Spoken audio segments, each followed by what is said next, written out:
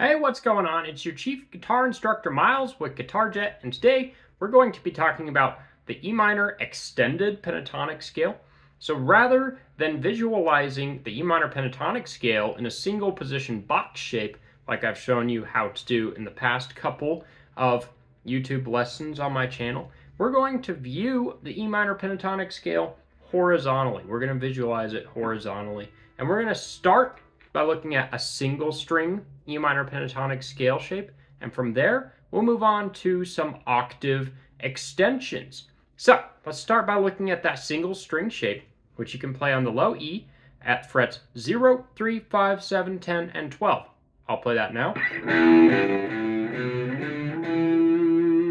Okay, and this is an awesome and essential way to visualize the scale, because for starters, you can write awesome riffs with it. I'll play you an example riff.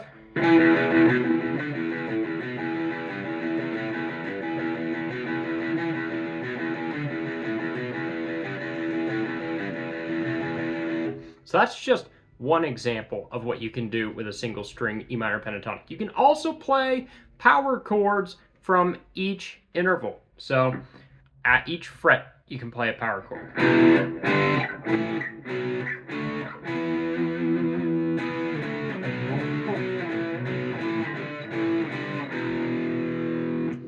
All right, and on top of that, you can also play some epic lead licks. And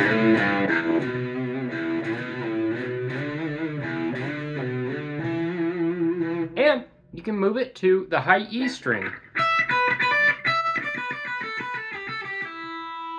All right, so keep that in mind. And of course, track down your E notes on every other string and learn how to play the E minor pentatonic scale on that single string starting from that note. So for example, you could go to the second fret of your D string. That's the E note, and you'd play 2, 5, 7, 9, 12, and at the octave, 14. All right, so that's the first way to visualize it horizontally. Then, of course, we can move on to our octave extensions, and I believe you can extend from shape 5 and shape 1, the easiest. So if we're starting at shape 5, what an octave extension is it's where you play the same set of two, you could call it like a 2-3 extension, where you play 2 notes on the first string and 3 notes on the next string.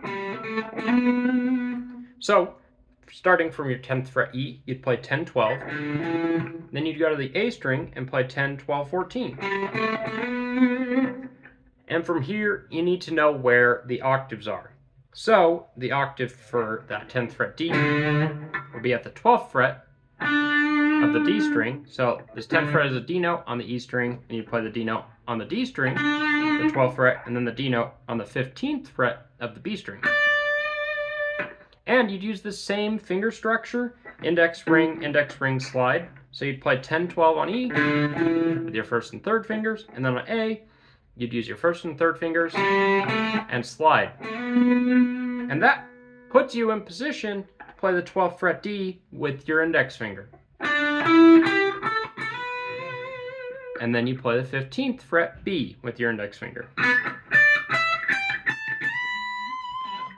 All together.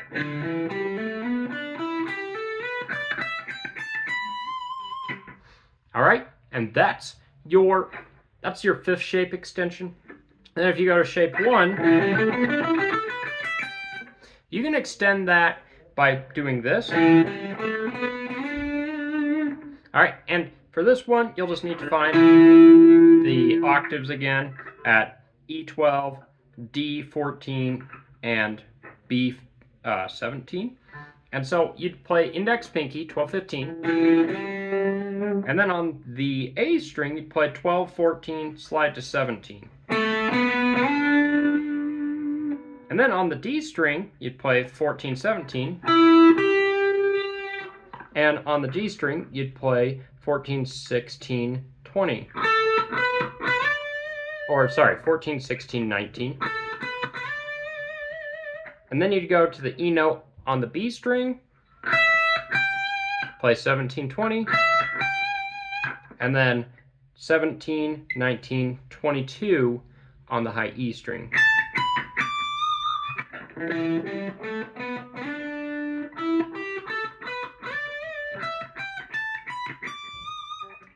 All right, and like I say, you can do this at every single interval in the E minor pentatonic scale. So you've looked at how to play it on a single string. You've looked at how to extend the E minor pentatonic scale in a single position using octaves. And the last way to do it is by using 3-note per string, the 3-note per string E minor pentatonic scale shape, which I've also talked about several videos back, just 3-note per string minor pentatonic scales. And that would look like this.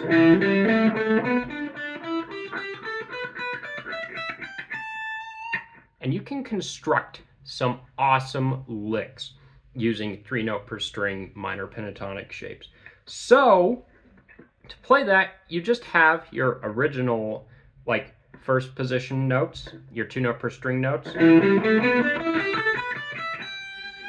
then from there, you add the 17th fret on each string except for the G string where you'll add the 16th fret. So that gives you from low E to high E, 12, 15, 17, 12, 14, 17, 12, 14, 17, 12, 14, 16, 12, 15, 17,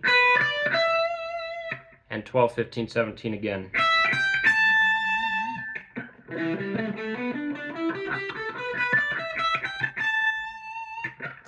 All right, and that's how you extend the E minor pentatonic scale.